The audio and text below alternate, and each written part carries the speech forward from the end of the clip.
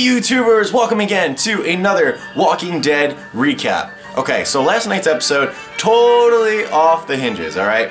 It was pretty much what Andrew Lincoln described as crazy. Then they totally delivered on that. Now, if you watch my last episode recap, which would be right up here, at the end, I also mentioned that the wolves would be probably the ones that were sounding off the horn outside Alexandria, which turned out to be totally correct.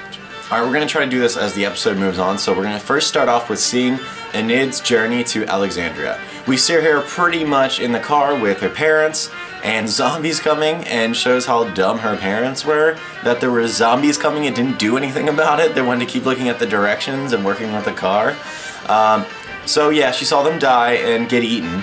Eventually she started wandering around on her own, ate a turtle, which was pretty depressing to me, and found her way at Alexandria, right near the wall. Which was cool because we don't have much of a backstory on this girl yet, except she's really mysterious and seemed to like Carl. Next thing is Maggie talks to Deanna. Deanna, the leader of Alexandria, the former politician, pretty much it needs to be told that she needs to get her stuff together because she has a group that she needs to be strong for. Now that's something that Rick had been told before, but in kind of a different way because he was totally losing his mind. It looks like Deanna was willing to do it, but she's very clearly weakened from the events that have occurred. Her son died and her husband died, and her group is really kind of falling apart because her foundations were set and they're no longer acceptable based off of what the survivors have brought and now that the wolves are attacking. Gabriel goes up to Carl and he basically is trying to get forgiveness for the fact that he totally sold out his group to Deanna, or not even his group, he calls it Rick's group, and really tries to want to contribute to that whole team there, and really, I don't know, kind of get some redemption for what he's done in the past, including what he did at the church by killing all those people, essentially, by locking them out when a zombie breakout was occurring. He's really been a very conflicted character, and I still think he's a coward, and I hate him.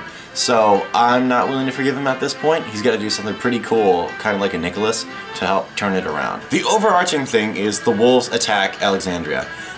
They came in from all different angles.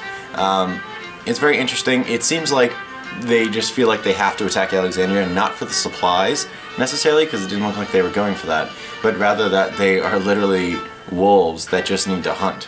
I know there's this whole prophecy that all the wolves around here turn into men, and that's kind of how it ended up working out, and I guess that's why they feel they have to bite something that's in their territory, which of course was discovered when they saw Aaron's backpack, and Aaron kind of realized that he messed up pretty hardcore because he knows he led them there by leaving his backpack when he and Daryl went on that supply run over at the can factory. For the next part, can we talk about how awesome Carol is? Seriously, Carol turns into total BA mode. She ends up going out and, you know, shooting a bunch of wolves and taking them on. But ultimately, the coolest part is when Morgan's about to totally get into a big fight with this lumberjack guy, she comes up, stabs him in the side because she was in disguise as a wolf. It's so brilliant. Like, there's someone who was so shaken back in the day. Shane had to basically beat up her husband and ultimately ended up being killed because she could not stand up for herself in any way, shape, or form. Now she's practically leading the assault against others as a defense system for the survivors. Fascinating. And I just can't, like, this and Terminus are like the coolest things that have happened on the show, and Carol was the one who spurned both of them. Incredible. I loved every part of it. And I just love that she kept shooting a bunch of people that Morgan kept trying to keep alive. Carol's like, no, you're an idiot. We're shooting them, no matter what your ideals are. And the last thing to talk about from this episode of Walking Dead is the fact that Jessie, yes, Rick's lady love, ended up stabbing the hell out of a wolf that entered her house. Holy crap, not only did she fight off the wolf, like she ended up getting beat up in the beginning of it, but then she was like, dude, I can take you on, grabs a pair of scissors and just stabs her relentlessly. And I'm sure that pretty much terrorized her children, but it very much signifies a lot of things for her, which is that she's willing to fight back and in a larger scale with the people of Alexandria is willing to take on what's going ahead, and that she's adjusting to the reality that they're going to have to be fighting like this. But that's pretty much it for the episode. I hope you had a great time watching it. It totally delivered, just like episode 1. And the third episode is definitely going to be about the wolf attack from the perspective of these cool survivors like Michonne and Abraham and Daryl and Rick and stuff that we haven't seen. So that's going to be really wicked. In the meantime, please remember to like, comment, subscribe. If you subscribe and you leave a comment on one of my videos, I'm going to be giving away a Walking Dead figure of a female zombie with her tongue out. Kind of reminds you of the lady from Kingpin. You remember that?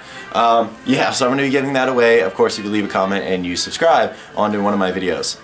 Make sure that you pay attention because I will be having another Walking Dead recap next week. I should have an unboxing this week for some nerd toys, probably from Nerdblock. And lastly, I'm going to have another Game of Thrones What If video coming around Wednesday or Thursday. So make sure you pay attention to that, and I will gladly talk to you later. Hope you have an amazing day. Take care. Bye.